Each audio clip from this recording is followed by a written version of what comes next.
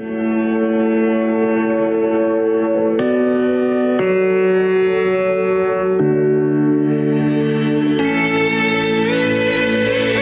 Colorado's western slope, water is everything.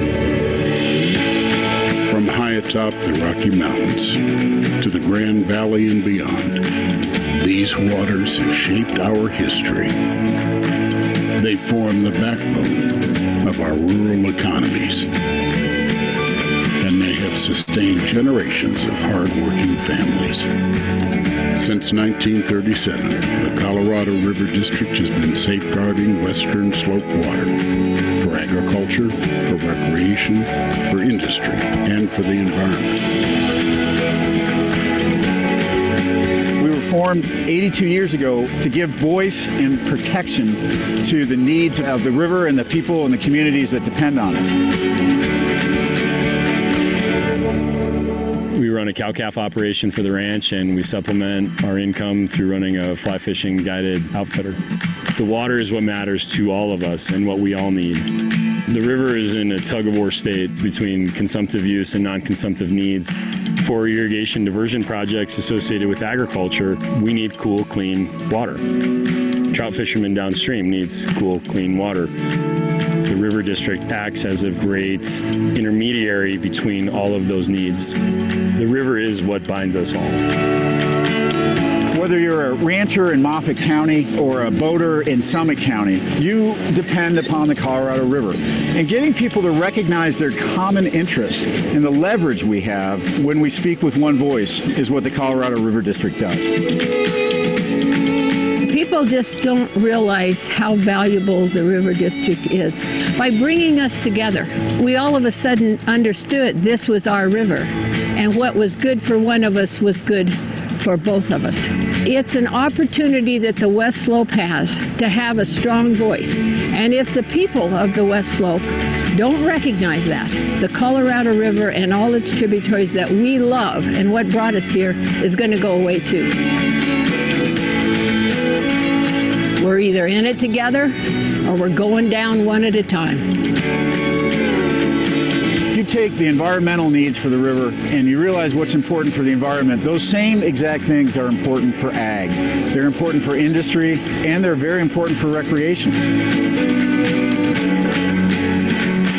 10% of our gross domestic product is outdoor recreation.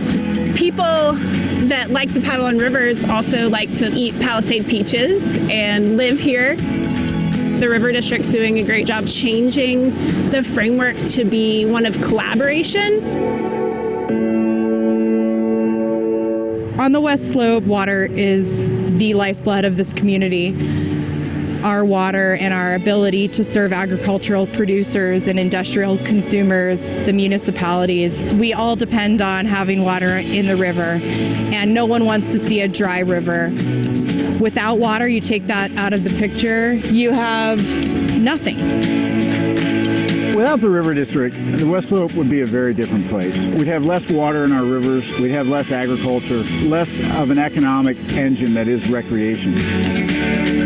I can't survive as an ag business if I don't have my water. The role of the River District is to work with entities around our basin in a cohesive way to accomplish the local goals as well as the Western Colorado goals as far as protecting our natural resource and making sure that water is used correctly. The River District has managed over the years to fight the Front Range and the Trans Mountain diverters. We're able to bring a voice to the table and present that united front that is so important at keeping water in our rivers flowing westward. The next generation is here. My grandsons are growing up here. We've got to make sure that they have the same chance that my daughter did, who's now here, and that I had from my dad. The whole West Slope, to me, is a natural resource-based economy, and water is number one in that natural resource. And how do we manage that so that the next generation has the same joy that we have? For more than 80 years, one entity has been working to keep West Slope water on the western slope. These are your rivers. This is your water, and this is your Colorado River District.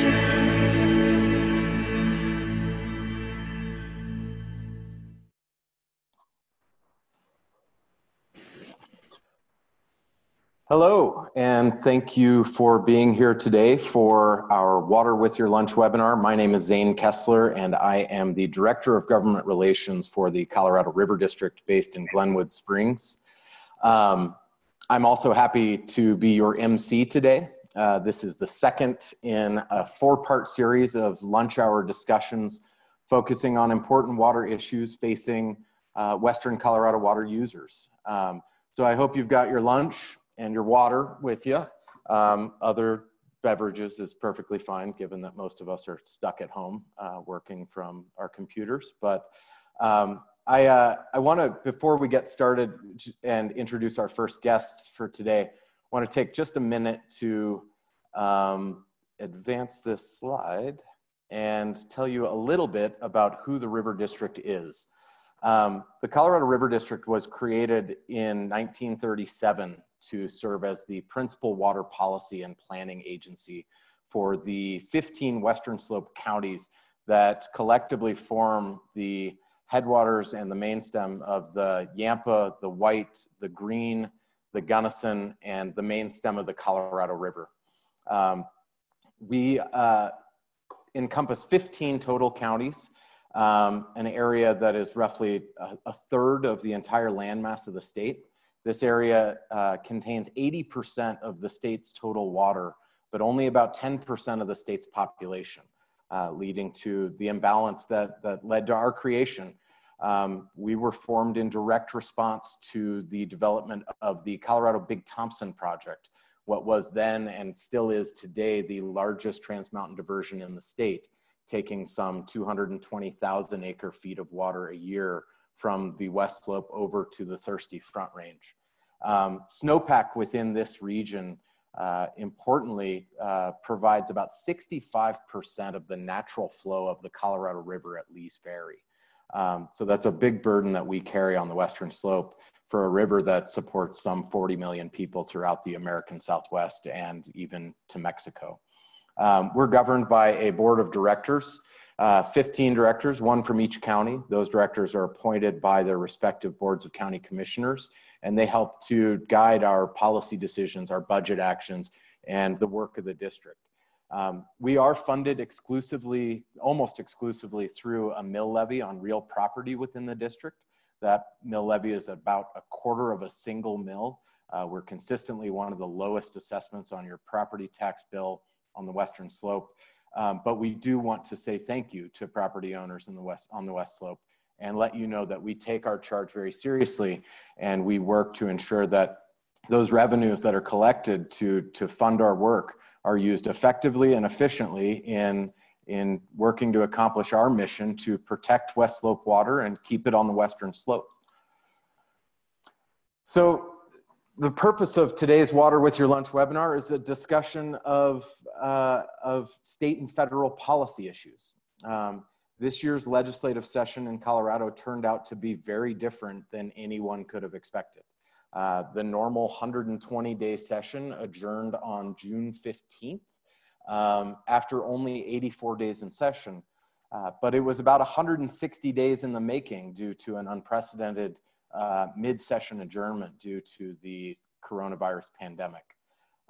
Pandemic or not, I should say that the Colorado River District works to maintain a regular presence at the state capitol each and every year in order to advocate for our water users on the West Slope.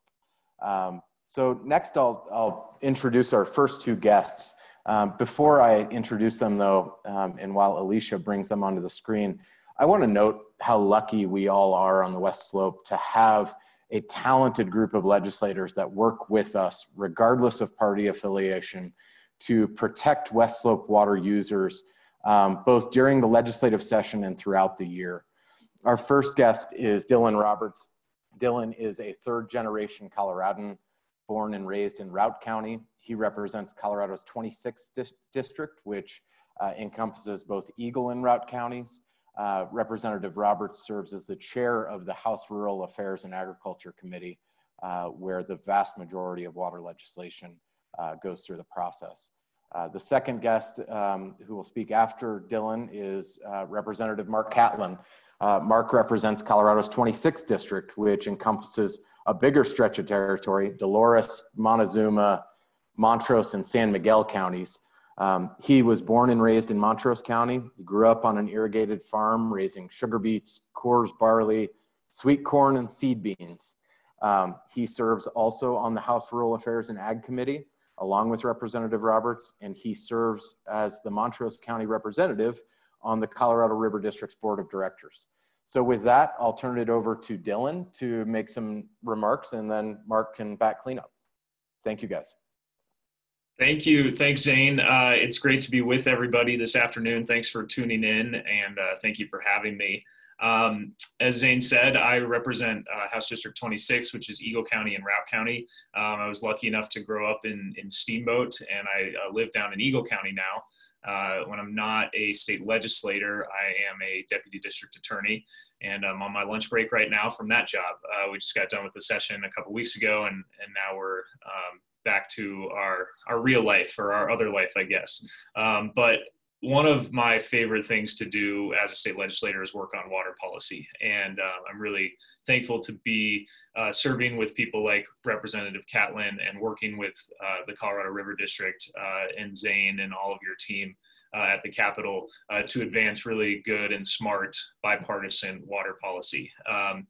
I am going to talk about one bill that we did this past session that I'm particularly proud of, that worked really closely with the River District on. That was House Bill 1157. And this is a bill that we got actually passed all the way through and signed by the governor before the coronavirus adjournment of the legislature had to occur. So that was exciting. But this is actually the second year that we worked to get that bill passed. So what this bill does is it expands and changes the existing in-stream flow program that we have in Colorado, which is, as many of you know, really important to preserving stream flow and ecological health, our outdoor recreation, and downstream agriculture during dry years.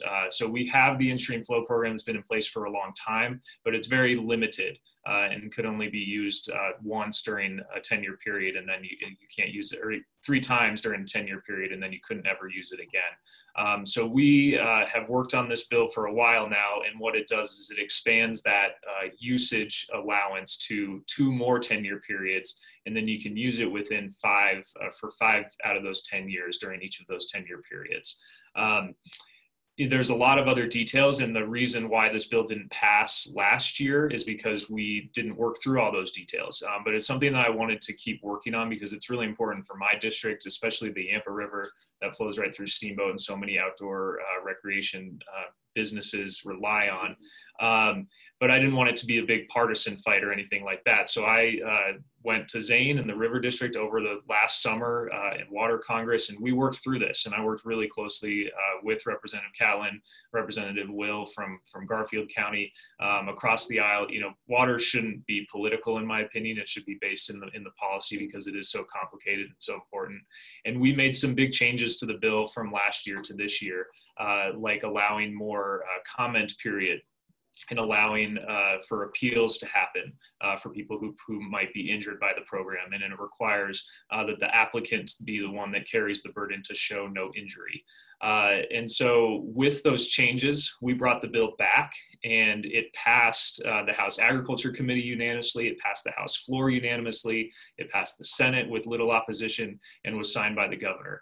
And while still preserving the goal of my original intent from the bill I introduced last year, by working with all of you, with working across the aisle, we were able to get a bill that gets everything done that we need to get done, but protects all of our other important water rights holders and in the process. So that's an example of the types of legislation I'm so happy to work on.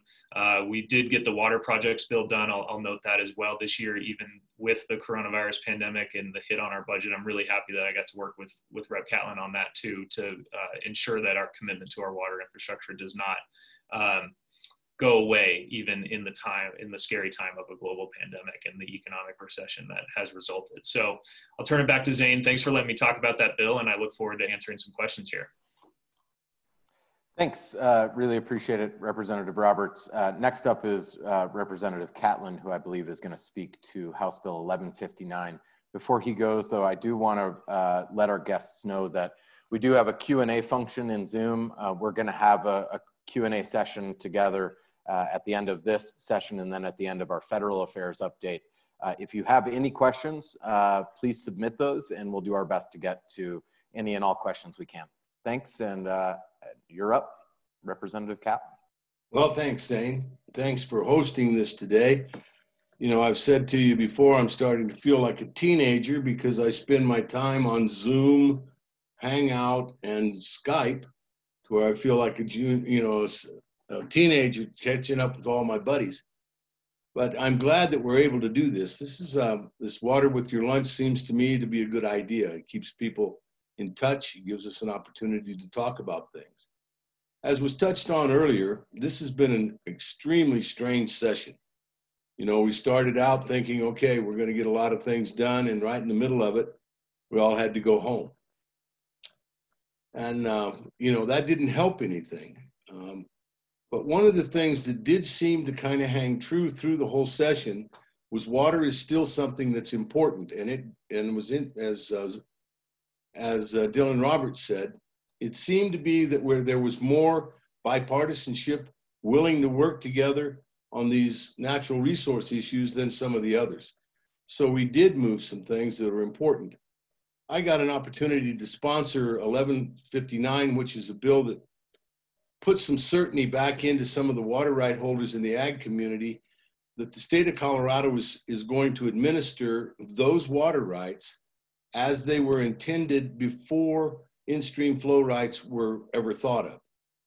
So in other words, a grower or a rancher would not have to be worried about whether or not he was going to be curtailed in order for the in-stream flow downstream to have some more water.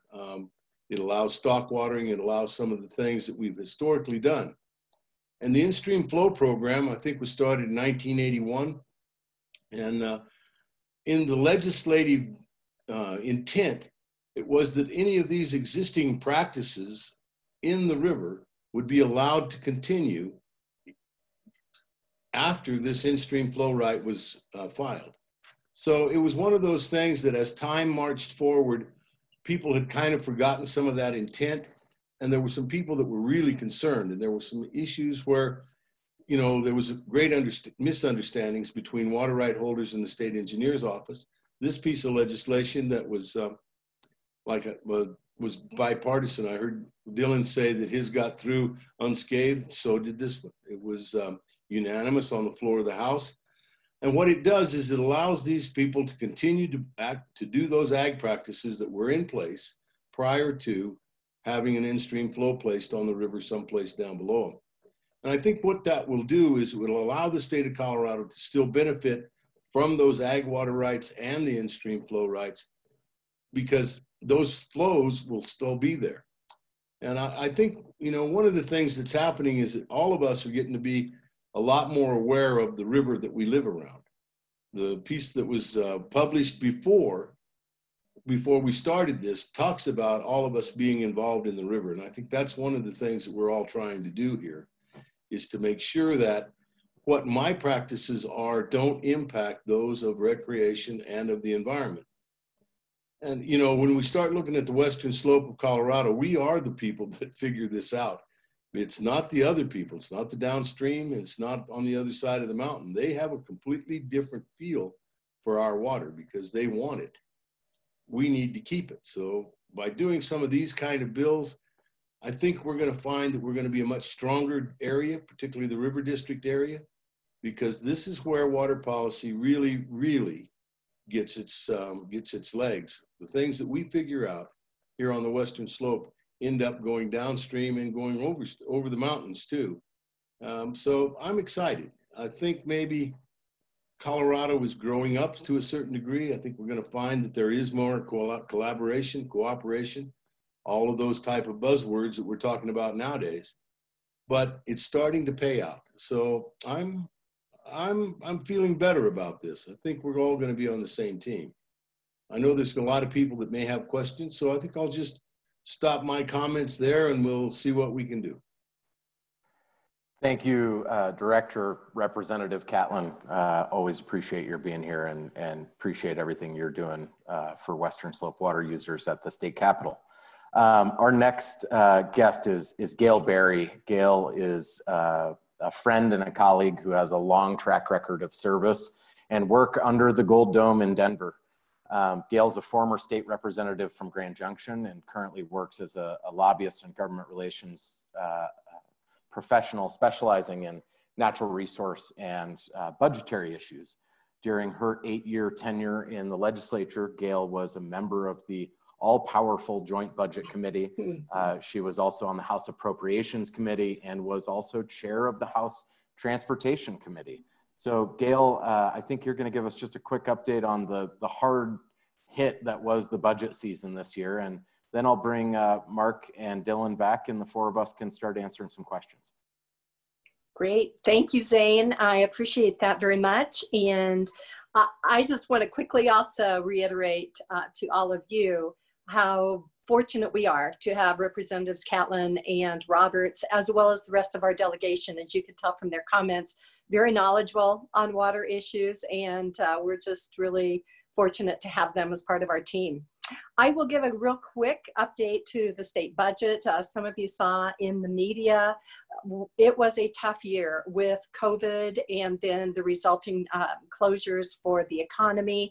The hit was huge. The budget committee ended up with a $3.3 billion, B with a billion, dollar swing in what they had expected from November to what they actually had when they balanced the budget in June. So that was huge. It ended up being about a 25%, 28% reduction in the amount of the general fund, which is the main tax revenues that the state has to spend.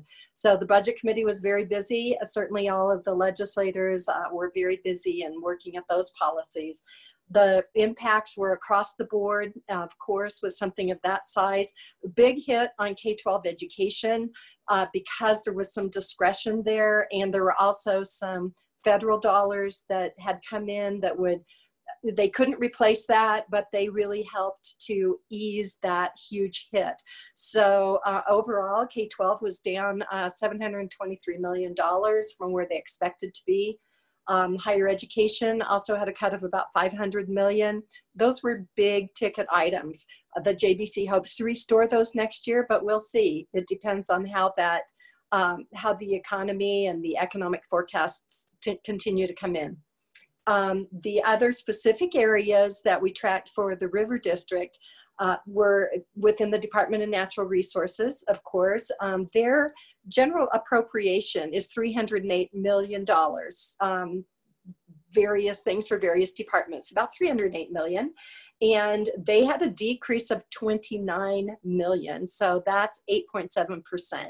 That's a big hit, but the biggest hit was in their general fund instead of the cash fund. And I don't want to get to be too nerdy here, but overall they had to cut 23% from the general fund, and that was a big hit.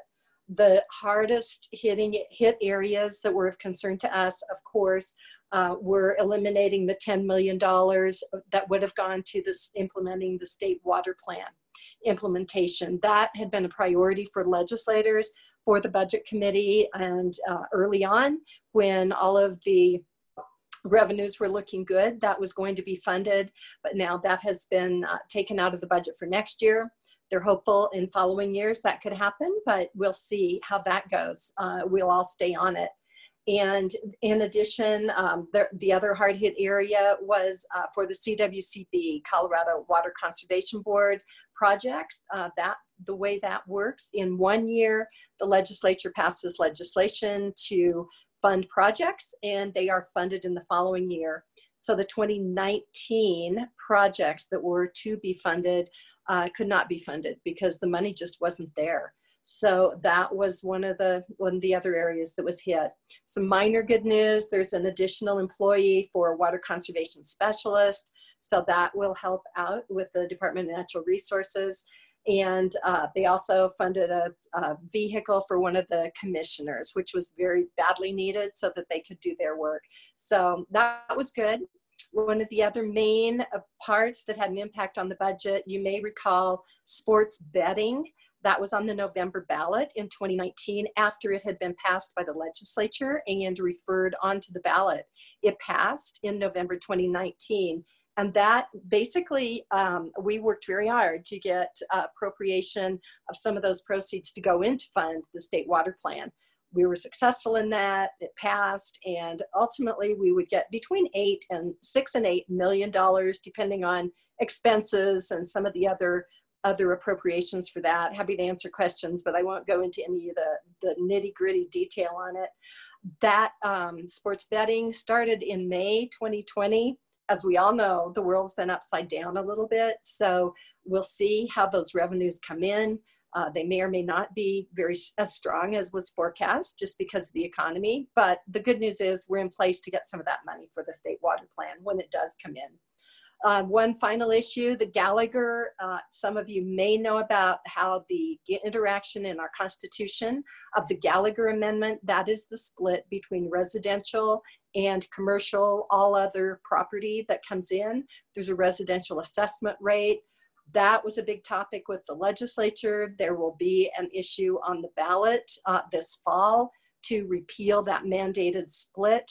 One of the impacts that will happen if that does not pass, there are a lot of impacts all over the place, but one of them of concern to the River District, if that residential assessment rate drops in the next legislative year, it could be a hit to the River District in their revenues at the local level, the different counties, of about $400 million, possibly more than that. So that's something that we're going to be watching very closely as that comes onto the ballot in November. Finally, there will be another economic forecast coming up. The news in the June forecast was not quite as dismal as expected, but we still have some tough times ahead for the state budget. So with that, I'll answer questions when we go to that. Great. Thank you, Gayle. I appreciate your overview. I know that was a lot to pack into just a few minutes, and know that we at the River District are more than willing to answer more detailed questions that we don't have time to get to today, especially on the intricacies of the state budget. Alicia, if you can bring Representatives Catlin and Roberts back, we'll jump into a few of these questions that are flooding in. The first question, and I'll maybe just allow Representatives Catlin and Roberts to tag team this one, has to do with interstate and intrastate water demands. Question is from Pam, and it is, we know that a water call from the lower states is inevitable at some point in our not too distant future. What can be done to slow the ever increasing problem of diversion to the Front Range?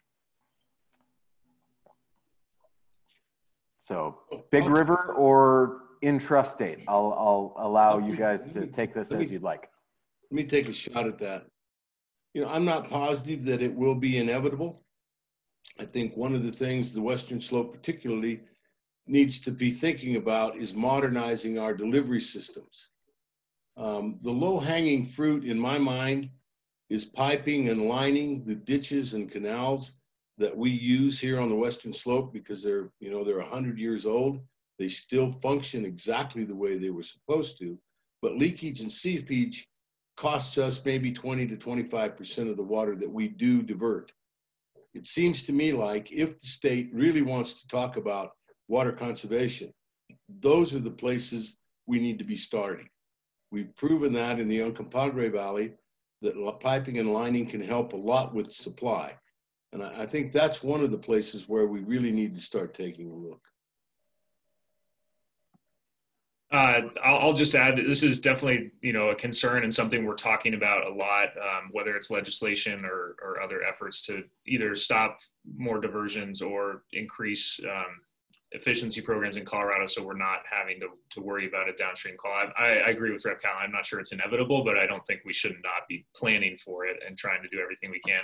On that, a local note for me here in Eagle County, I know there's a proposed assessment of the Whitney Creek, Homestake Lake area, Homestake Valley exploration. The comment period, and they want to explore to bring water over the Front Range for development out of water out of our area. The comment period for that ends today. So if anybody's interested in commenting on that and expressing your objection, that friendly reminder that that ends today. Thanks, Dylan. I've got a question about the Gallagher amendment here and just what the ratchet down in the residential assessment rate would mean. And I think I might take that on if you guys are okay with it.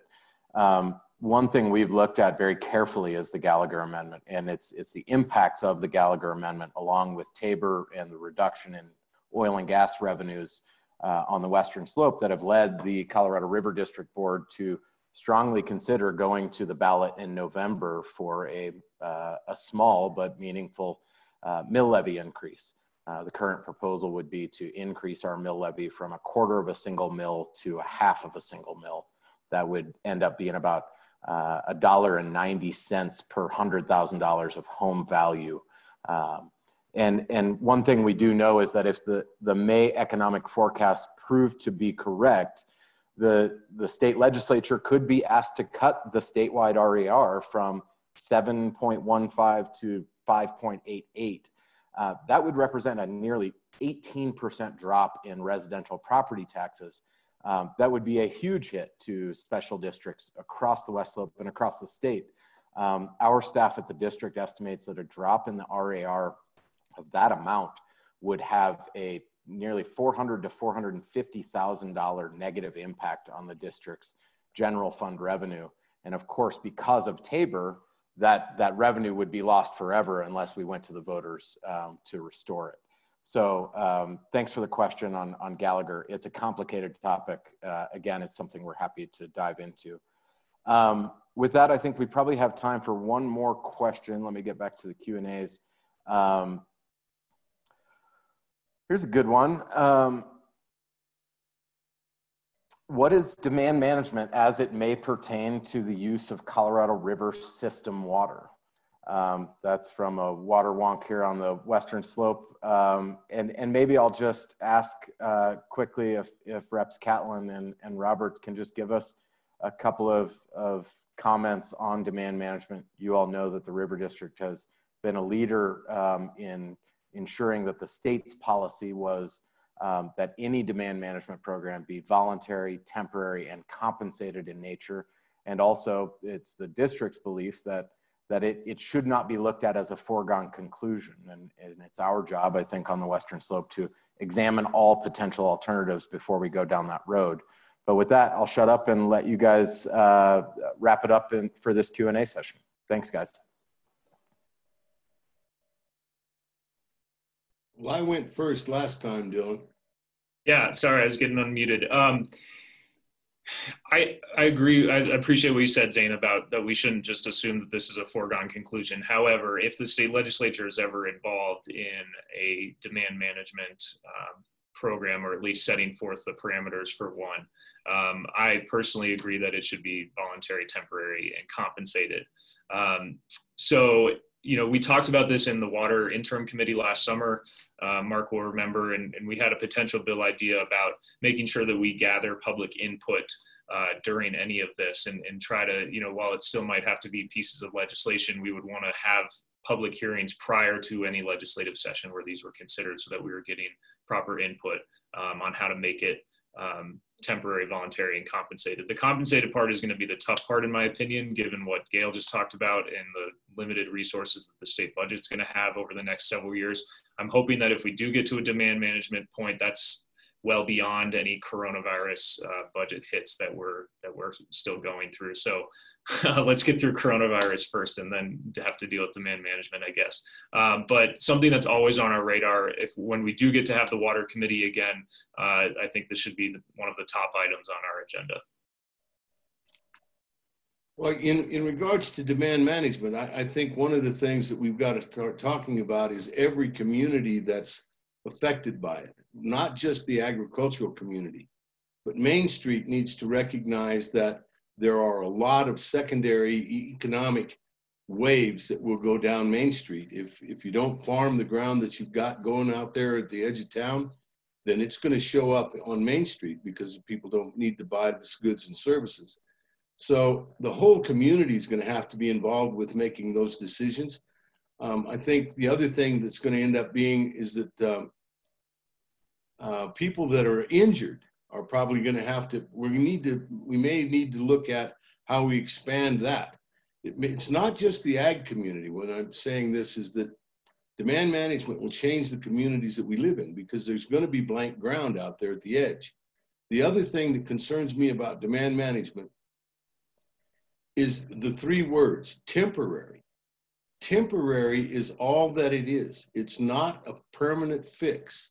So unless we decide that we want a permanent blank ground around our towns, we've got to be thinking about how can we fix this. And that's one of the things that I keep talking about, and I'll pound on my drum a little bit more, is the delivery systems really need to be looked at.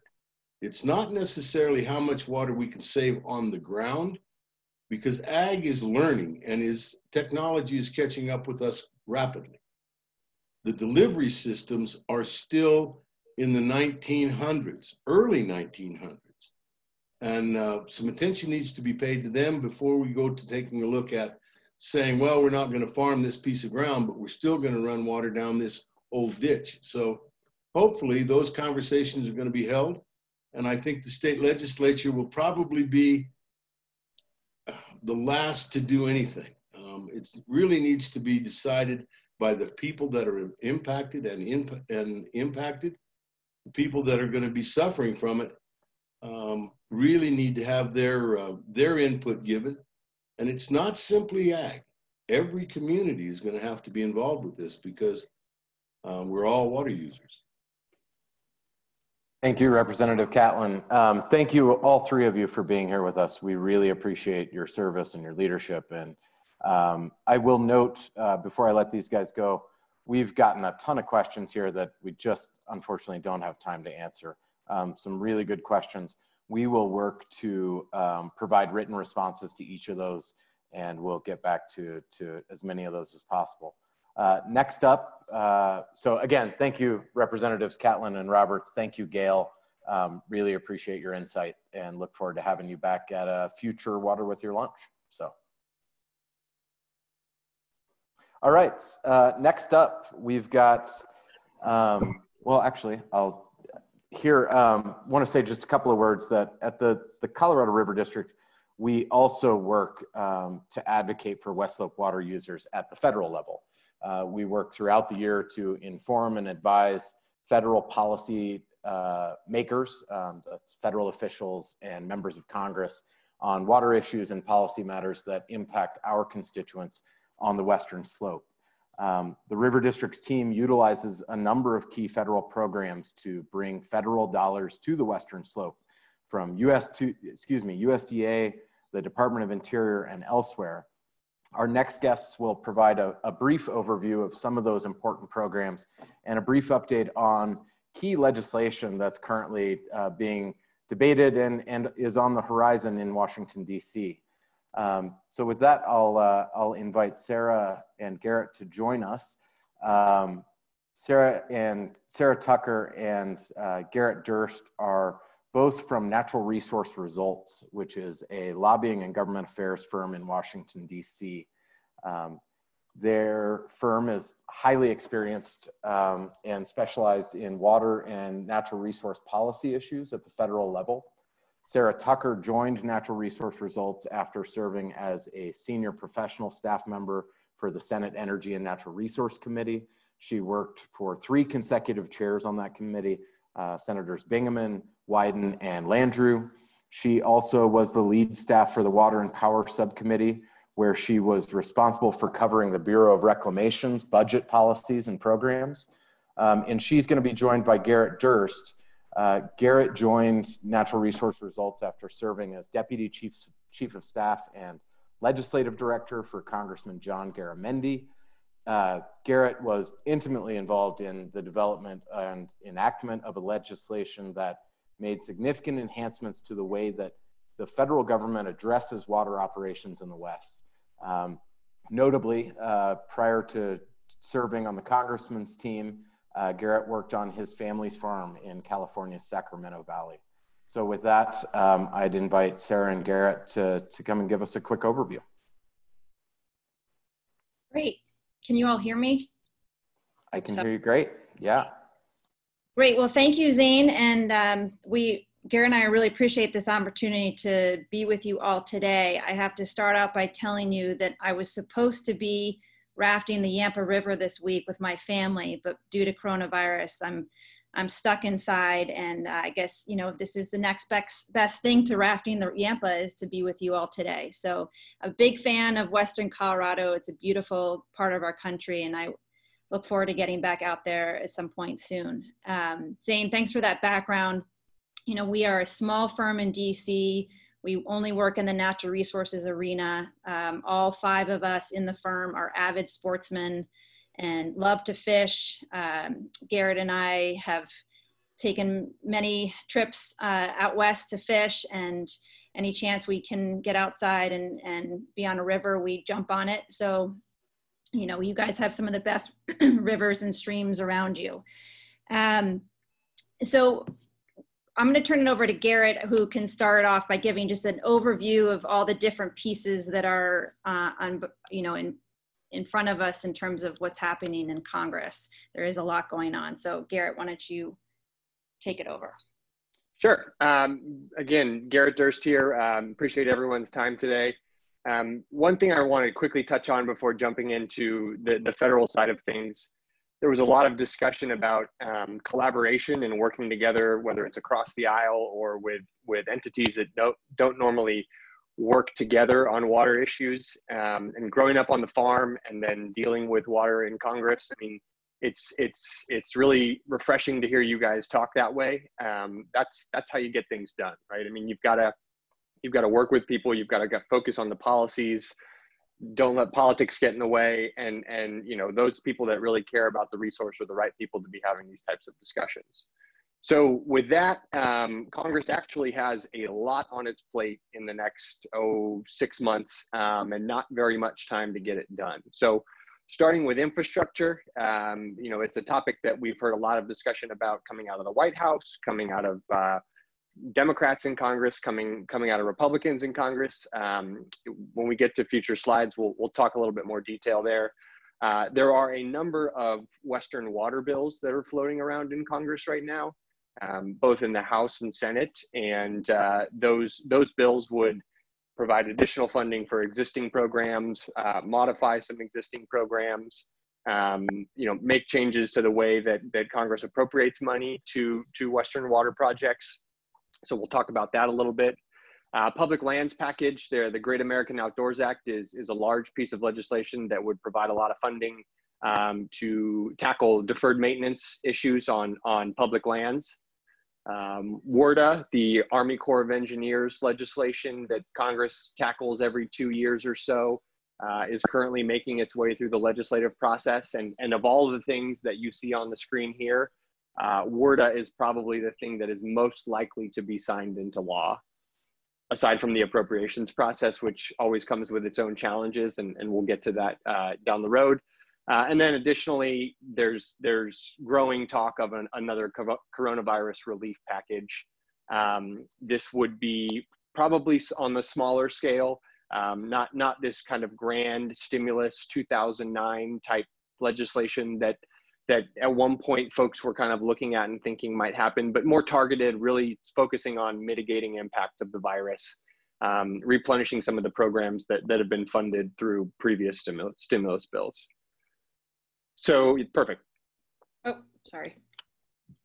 So this, as we speak, on the House floor, Republicans and Democrats are debating H.R. 2, the Moving Forward Act, which is the House Democrats' infrastructure proposal.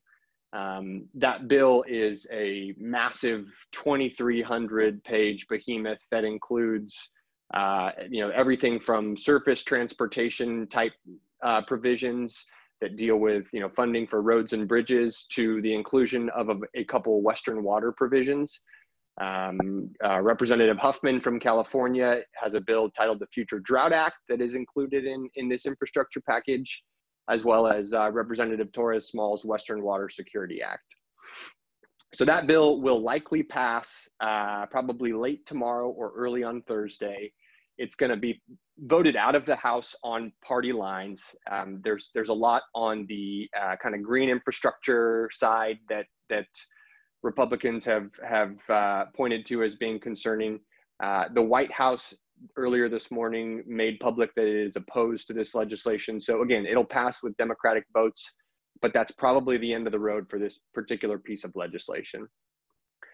That said, there are these Western water provisions in there, and the House passing those provisions theoretically could put some pressure on the Senate to move some water legislation of their own, which Sara will get to in a moment. And that would likely occur in the lame duck session. So on the Senate side, we have seen a number of bills introduced over the course of the past year and a half dealing with the Bureau of Reclamation and how to manage Western water supplies. The first one, S 1932, is probably the most relevant because it's the most comprehensive, and it's also introduced by your senator. Senator Gardner and Senator Feinstein from California introduced this bipartisan bill, and it includes provisions that cover storage, desalinization, Title 16 and Water Smart funding. And it hasn't made it through the committee process, but it's often touted as kind of the big Western water package that if anything were to move, that's sort of the go-to bill to look at. In addition, there's a bill from Senators Udall and Heinrich from New Mexico, S 2718, which is very similar to the bill in the House that Congresswoman Torres Small introduced that Garrett mentioned. There's another bill from the senators in Arizona, McSally and Sinema, that looks at setting up a fund in the Treasury to provide money for aging water infrastructure projects. And finally, I added on here, S 886 is Indian Water Rights Settlement Extension Act, which has already passed the Senate by a voice vote earlier this month and is also in the infrastructure package in the House. And I put that on there because there is an effort and there's some momentum behind these Indian water rights settlement packages. And I think it's relevant to your world because the more that these Indian water rights are settled, the more certainty there is for water in the basin. So we'll continue to track that. And then specifically on the Colorado River, obviously there are a number of programs that are relevant to your work and the programs that you rely on in your state, in your area.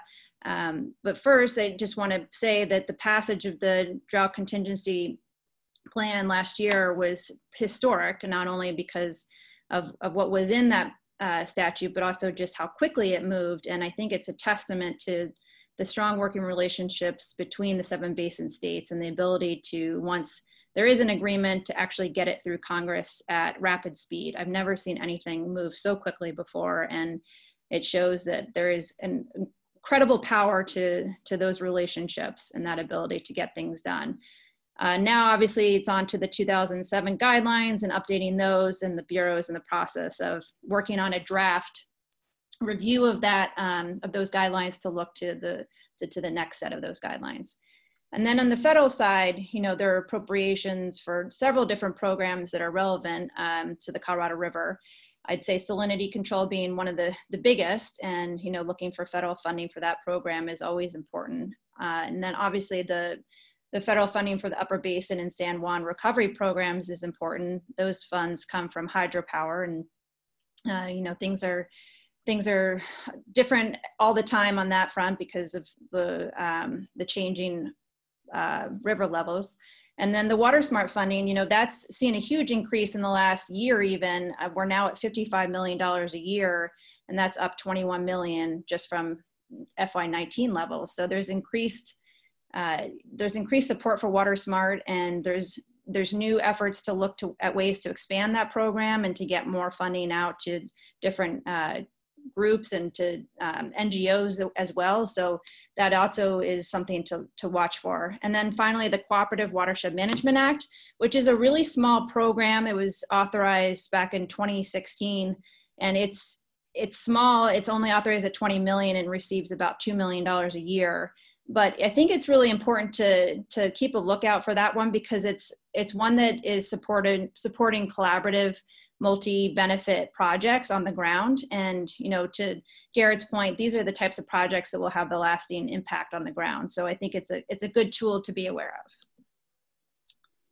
And then the Great American Outdoors Act, as Garrett mentioned in the beginning, it's pretty incredible that we're about to witness the passage of this huge conservation bill. It is, again, something that's supported by your Senator Gardner, and it will provide $900 million a year in mandatory funding for the Land and Water Conservation Fund.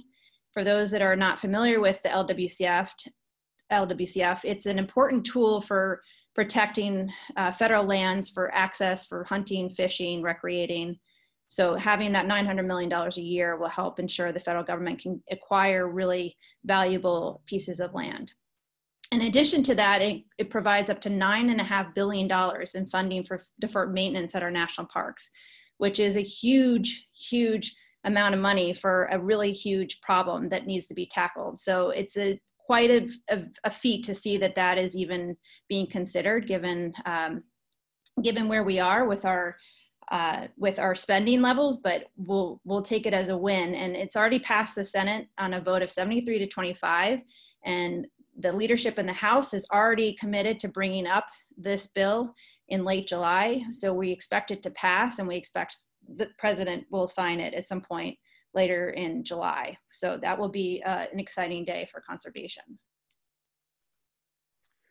So on the waterfront, again, this is the bill that Congress typically passes every 2 years. It authorizes Army Corps of Engineers, flood control projects, ecosystem restoration projects, navigation projects, can make modifications to those projects. And additionally, oftentimes it also has changes in policy for the Corps of Engineers. So the Senate has moved first on this piece of legislation and has passed S 3591 out of the Environment and Public Works Committee. This is a bipartisan bill that received full support from all Republicans and Democrats on the committee. That bill awaits floor action in the Senate. The House is on a little bit slower timeline. We were expecting to see the House bill released earlier in June, but that timeline got pushed back, I think, partially because of infrastructure. So we're expecting to see a bill sometime in July. We've been told to expect a resiliency title in the bill. Unlike infrastructure, this should be a bipartisan effort, and it's going to be pretty narrowly focused on the Army Corps of Engineers. And the reason for doing that is that in previous years, sometimes these WRDA bills, you get to the end of a Congress and it looks like it's the only bill that's got legs. And so it turns into a Christmas tree where everyone tries to throw their pet project or pet issue on there. And oftentimes that can drag these bills down. So they're going to try to keep it pretty narrowly focused on the core and keep it separate from infrastructure. So this is going to move on a path of its own, again, because it's bipartisan and because it's one of those bills that Congress likes to pass every 2 years. So in the appropriations, we're a little bit behind schedule here. The House is set to start marking up its appropriations bills in the subcommittees next week. Those will then move to full committee the week of July 12th and off the House floor by the end of July, likely in the form of 2 minibuses, meaning that they'll package the 12 appropriations bills together in a package, each of which contains, somewhere around 5 or 6 bills, just purely for the sake of saving floor time. The Senate timing is a little bit less clear. They were supposed to be moving on their bills as we speak. I think obviously COVID, like with everything else, has had a little bit of an impact. But we are expecting the Senate to also try to pass their 12 appropriations bills before Congress goes into its August recess. Given the fact that it's an election year and that we're a little bit behind schedule, we're probably looking at a continuing resolution that'll take us from the end of the fiscal year, which is September 30th, past the election. So a continuing resolution simply means that, Congress will fund the agencies at whatever levels they're currently funded at for a given period of time before passing new spending bills. One last general comment on the spending bills is they're going to look a lot like what Congress passed last year, simply because there was a 2-year budget agreement that was reached last year, and that budget agreement set the overall budgetary numbers for Congress for the last fiscal year and this fiscal year. So, at a top line, we're not talking about significant amounts of new money, a little bit here and there, but we're looking very similar to what we saw in FY20.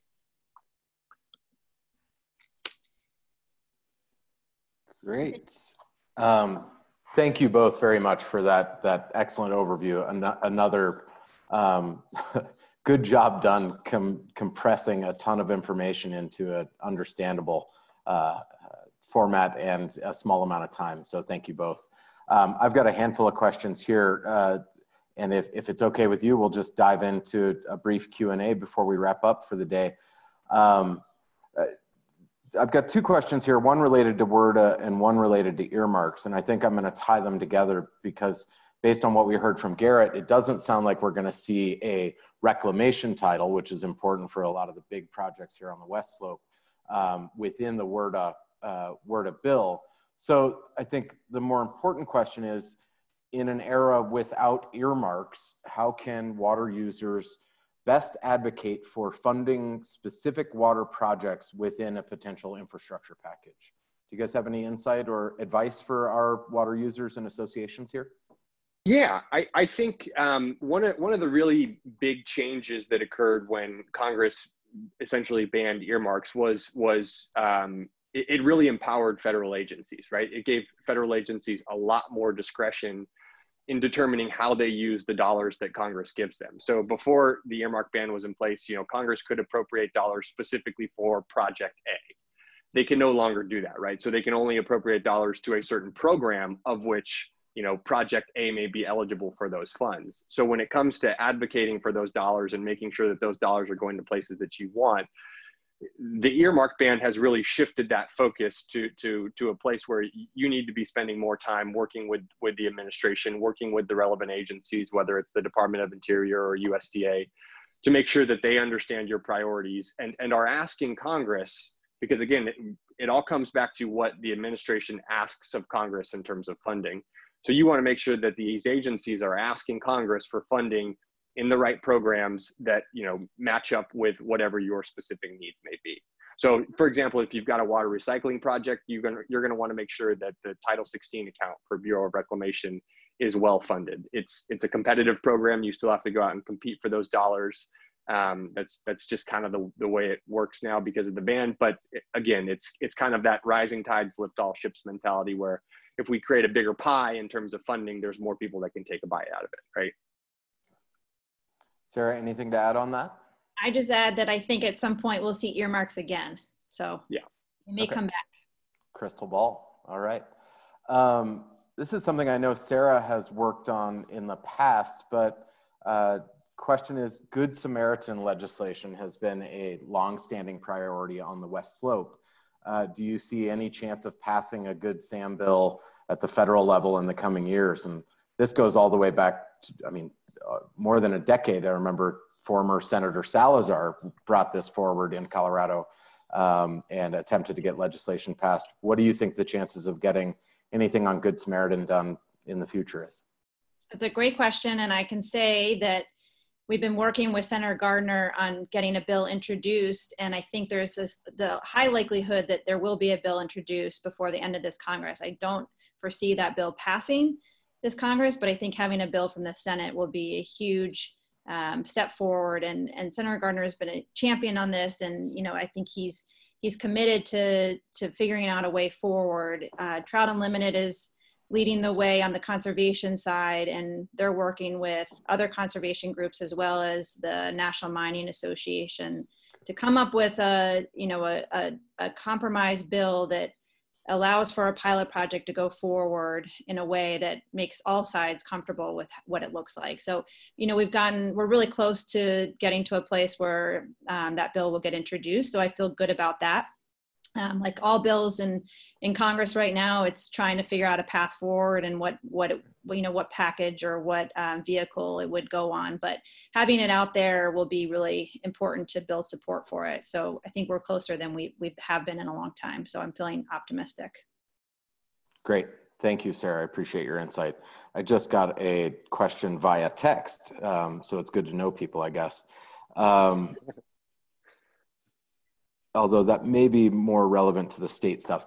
I'll jump into one other question I've got here on my desktop, and it's related to the recovery programs for the Colorado River and the San Juan, which of course are incredibly successful and incredibly important for West Slope water users and water users throughout the state. The question is, hydropower generation revenues have historically paid for a significant chunk of the Upper Colorado and San Juan recovery programs, but it appears we cannot count on those revenues after 2023 when those programs are set to expire. Are you aware of any funding sources being discussed or considered that could cover the cost of those important but expensive programs? I can start and say that I can tell you all that it is certainly a topic that's under discussion back in DC, and it's one that I think all need to think about long term. What are some other viable alternative solutions to fund that program, given that yes, the 2023 deadline is looming, but also the fact that with lower flows, we have lower revenue streams coming in from hydropower. So in general, I think that there's some folks that are looking at ways to come up with some creative solutions.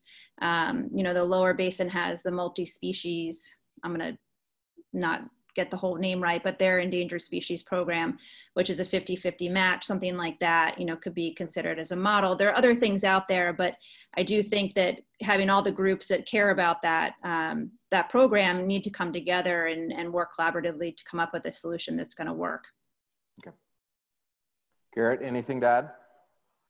Nailed it. I mean, I the only thing I would add there is collaboration being really important for longevity, right? Because what we often see is with water policy in Congress is these massive swings from left to right when you have changes in the political winds, right? And so if you're looking for something that's really going to last and stand the test of time and provide the reliability that you need, that collaboration and that whole idea of bringing people to the table is extremely important in those situations. Okay, thank you. We're right at the top of the hour, so I'm not seeing a lot more questions come in, but I've got one that I think I'll pick on Garrett as a product of the lower basin. And the question's pretty simple. I'm happy to chime in here as well, but it's what is meant by lower basin overuse? Candidly, I don't know. So this is something we talk a lot about in the upper basin, and one of the problems that's driving the reduction of storage levels in Lake Powell and Lake Mead is just the overuse of lower basin states beyond what they were originally entitled to under the Colorado River Compact. One thing Sara may know a little bit about just from DCP is that the lower basin states are for the first time working to address some of that overuse. And I think we should give them credit, especially California, for actually taking reductions.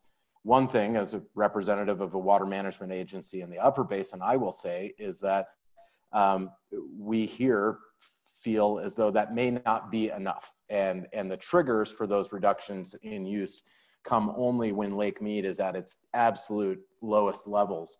So for us, we need to be able to give credit where credit is due, but also understand that in the upper basin, we want to encourage the lower basin states to try and do more. Well, Garrett has a lot of friends in California, so he can call them up and tell them to stop using their water. That will help. If you could send some texts, that'd be great. So. Consider it done. I do have one other question. It's not something I know much about related to Salton Sea and Delta issues. I'll read it. If we don't have a good answer here, I'll come up with some information with my team and send it out, but I'll read it for the good of the order. How do we foresee the Delta and Salton Sea affecting federal 2026 policy? Anybody? I'm not a lower basin expert by any means. As a Californian, when you say Delta, I think of the Sacramento-San Joaquin Delta, and that's probably not what we're referring to here. I think we're probably talking about the Colorado River Delta, but the Salton Sea is a big component of understanding California's complex water system. So we got to figure that part out. And I know that there's a lot of folks that are working on that, both from the state and federal and the local levels. I'm not an expert on it, but I know it's complicated, but I don't know what the reference to 2026 is. I just know that there is some, there's definitely some pressure on those folks to try and figure out a sustainable path forward for the Salton Sea. Right. I think, we started off hearing about some of the budgetary challenges in Colorado. I mean, the same is true for California, right? Prior to COVID, there was a lot of talk about the state of California stepping up with some pretty significant amounts of money for the Salton Sea. And, given the hit that their budget has taken as a result of COVID, it's probably something that gets pushed further out into the future. And not knowing fully what that 2026 deadline is referencing, any delay on a Salton Sea issue, if there is some looming deadline, is probably going to create some challenges. Right. That's a good point. And I guess I would note, not being a Salton Sea expert, but looking back at the DCP negotiations and the heavy axe that Salton Sea folks wielded over those negotiations, it's always something to keep an eye on. So with that, I think I'll wrap up and just thank you both so much for being here with us today. Thanks to all the attendees. We're still holding strong at nearly 80 attendees. I hope that folks found it interesting. And I want to just, again, thank Sara and Garrett for being here and carving time out of their busy schedules to give us a good overview. So happy to be here. Appreciate the opportunity. Thanks, guys. Really appreciate it. And to everyone else, those questions on the state affairs issues that we didn't get to, we at the River District will work with others to try and provide some written responses to you as soon as possible. Thank you again for being here. Keep an eye out for our upcoming Water with Your Lunch webinars. The next one will be related to big river issues and hydrology in the upper basin, specifically on Colorado's western slope. And so we hope to see you there. Thank you again. Be safe, stay well. Have a great day. Bye-bye.